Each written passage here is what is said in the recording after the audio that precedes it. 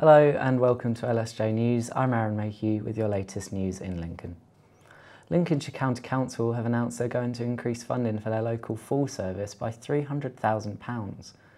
Since being introduced by the council last December, the service has helped over 700 people. It's aimed at improving the response time of East Midlands Ambulance Service to members of the public who've fallen. Lincolnshire Hospitals Trust is the first one in the country to be formally accredited by the Academy of Fab NHS Staff.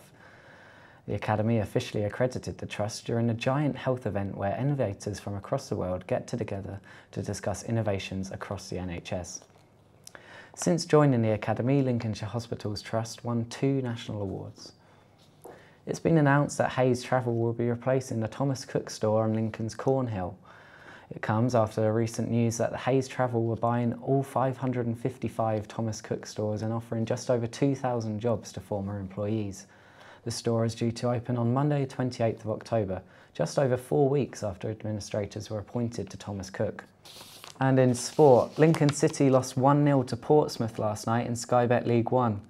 The Imps made a 216-mile trip to Fratton Park but left with a defeat and no points. Michael Apperton's side have now dropped down to 15th place in the league, have won just 1 game in their last 11 in all competitions. And now for your weather.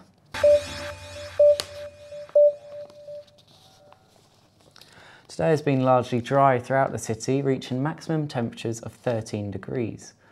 Moving into tonight, there will be rain spreading north with a few mist and fog patches and minimum temperatures of 8 degrees.